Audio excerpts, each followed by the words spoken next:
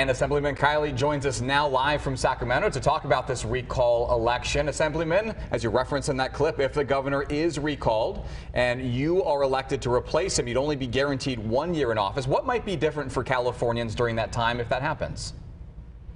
Well, things would be dramatically different. I would do things in a totally different way than Gavin Newsom because, Gavin Newsom, since he became governor, has used his powers, and in the case of COVID-19, the last year and a half, his extraordinary emergency powers, not to serve the people of California or to move our state in the right direction, but rather to reward the special interests that put him in office and that control our capital and certainly control this governor's office. And so what I think what the recall is really about is for the people of California to reclaim control and ownership over their government.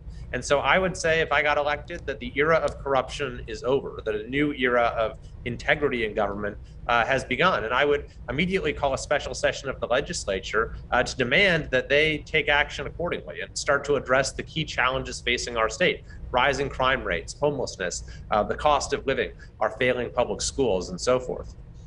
Assemblyman Kiley, you mentioned a few issues there, but what would you say was the main issue that made you want to throw your name in the ring for governor? Well, I should say that, I got involved with the recall last year, and I had been, I didn't do so with the intention of running for governor. I did so because I had been in the legislature for 5 years, and I've been fighting in every way I can to try to reverse California's decline and get us moving in the right direction. And, over the last year and a half, I've been fighting against California's failed response to COVID-19 and to try to get that corrected. But, I have not, as one member of the legislature, been able to turn our state around. But with the recall, I see a whole new element being brought to the equation. It's the voice of the people themselves putting their mark directly on our state government. And so I really got involved in a supporting role. But as we got closer to this last phase of the election, where we're actually voting on a potential replacement candidate, I had a lot of the people that I met along the way tell me that they think that I could carry that torch of this movement, having been in the legislature for 5 years and knowing exactly how broken our state government is. I'd be in a position to, on day one, go about fixing the problems and to answer the call for change that this recall represents with fundamental reforms at our capital and a new direction for our state. Well, let's talk about COVID, Assemblyman, because that's certainly something that affects all of us in so many different ways, and it has for quite some time now. You call it a failed response. What would you have done differently? And are there other states out there that you look to and say, well, they did it right? Yeah, so other states have taken a much more balanced approach and trusted their citizens and have gotten a lot better results. California has been a national outlier in every way when it's come to our COVID-19 response. So let's say that you're someone who thinks that lockdowns were the right thing to do. Well, did we really have to have the worst lockdowns of every state? We were 50th out of 50 in terms of what was allowed to be open. Or let's say you're someone who thought that maybe it was okay to shut down schools for a time. Why should we have been the very last state in the country, or 50th out of 50, in getting our kids back to school? And the results speak for themselves. We've had the second highest unemployment rate throughout the COVID era.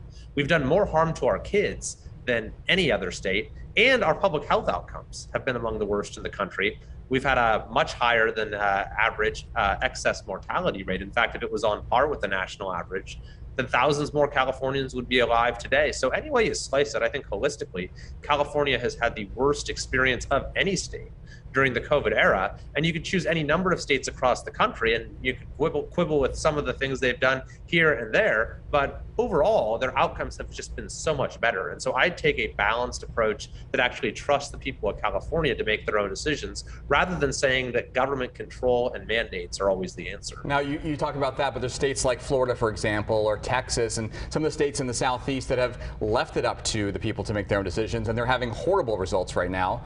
Would we be more like Florida, or would we be more like another state? Well, even if you look at Florida, which is very sadly having a big spike in cases right now, it is much smaller than the spike that California had last December. I mean, you had headlines that said California has the nation's worst coronavirus surge by a big margin.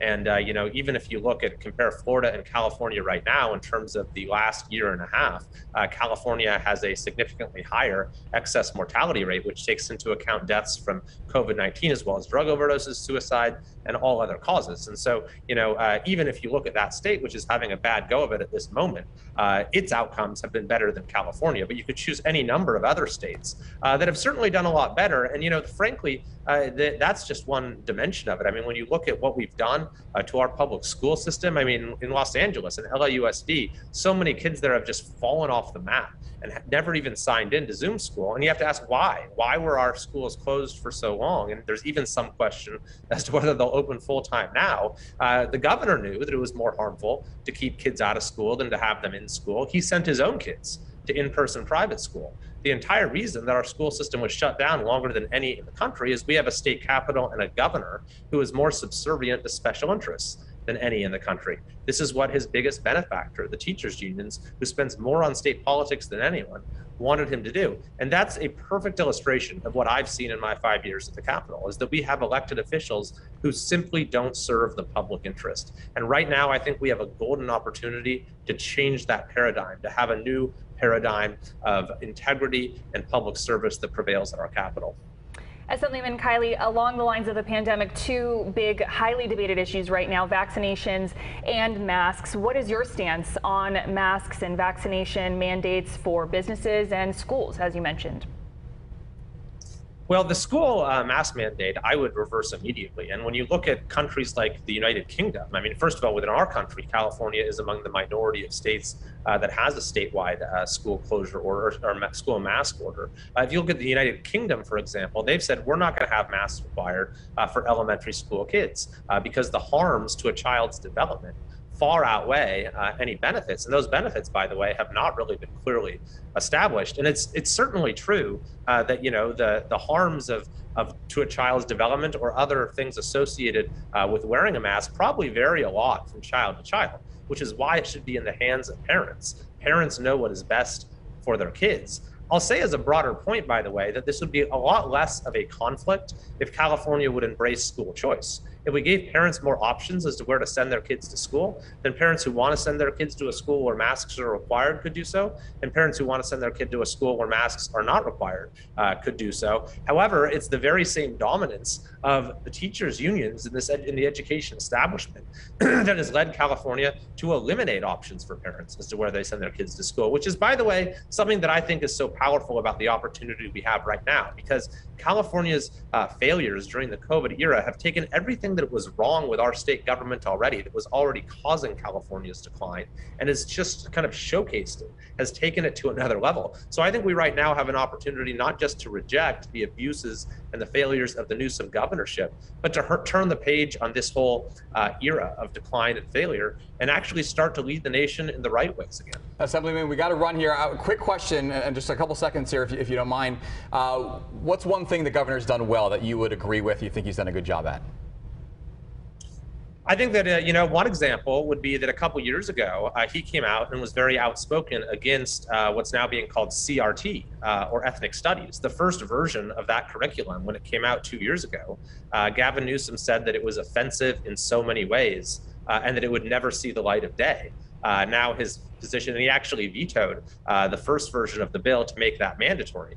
There's another version of that bill that is now making its way through the legislature. I spoke against it on the floor of the Assembly, and we'll see what his position is this time. Okay, Assemblyman Kevin Kiley, thank you so much for your time. Good luck in the recall election here, just less than 4 weeks away. Now we have a complete guide to the recall election up on our website for you, fox5sandiego.com. You'll see a button on the right side of your screen that says recall election. Just click on that. You'll find all sorts of resources, including a list of the candidates, a look at the questions on the ballot, and how and when you can vote.